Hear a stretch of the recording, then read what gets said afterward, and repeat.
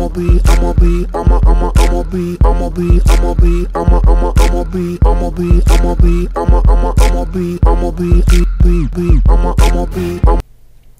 guys, it's Mr. GIMP Kid here, showing you how to do this cool rainbow effect with your picture in front of it.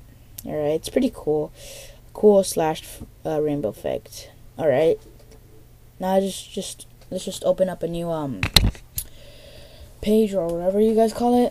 Select the template to 640 times whatever. Alright, just click on OK. Alright, let me do this. Alright, so we're going to change our background color to be black. So let's get our bucket fill tool over here. Click on that. Make sure everything's okay, etc. Alright. So just dump black. There it is. Alright, that's the first thing. The next thing is you're going to create a new layer. Doesn't make sure it's the exact same size as the other layer, which is the regular layer. And what you want to do is get out your blend tool and set the gradient to full throttle or whatever it's called. CWW. Sorry for the fail. Speaking fail. Alright. Make sure you click on CWW. Don't click on CW. CW is just another effect, but in this case we're going to need CWW. Alright. Make sure the shape is on linear, etc. Alright. So what you want to do is mark it on top and work your way bottom vertically and top to bottom. Let go. You should have this cool rainbow effect. I don't know if that's cool to you or whatever. Alright, go on layers and select the mode to overlay. Right, if you do everything right, your picture or whatever layer should be all colored black. Now click on your background layer,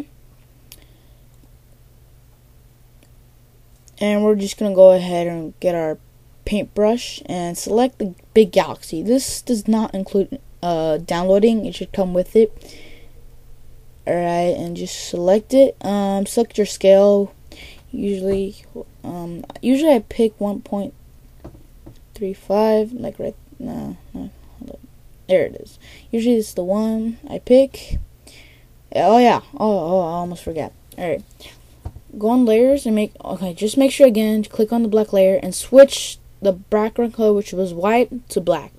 Now the easiest way to start is the middle. Alright, don't do this. Do not hold and drag across.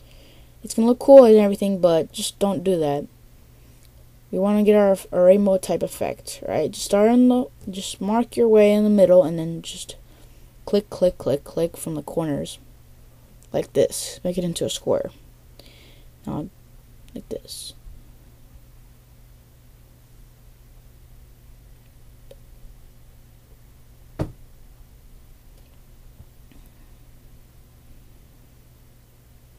And as you can see, we have a little bit of what we want. So, oh yeah, don't try to overdo them, which I mean like click twice, or else you'll get that effect in the middle, like so white.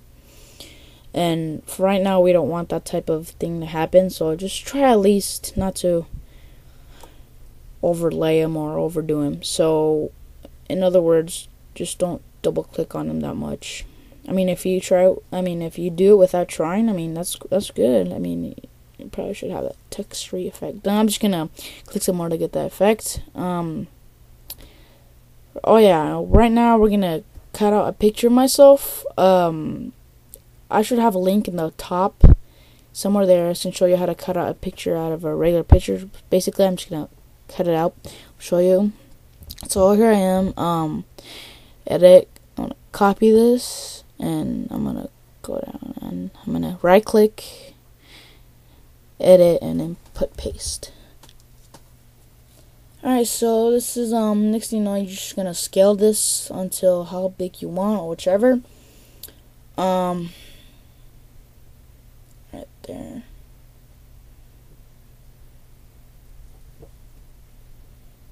About much bigger. And if you're planning to put this on your wallpaper, I would prefer you guys put the template that's on the last, which is 1600 by, I don't remember by what, And so yeah, so this is how to make this cool rainbow slash effects, right? Watch my other videos, and thanks for watching. I'ma be on the next level. I'ma be rocking over that bass treble. I'ma be chilling with my mother crew. I'ma be making all them deals you wanna do. I'ma be up in them A-list flicks, doing one-handed flips and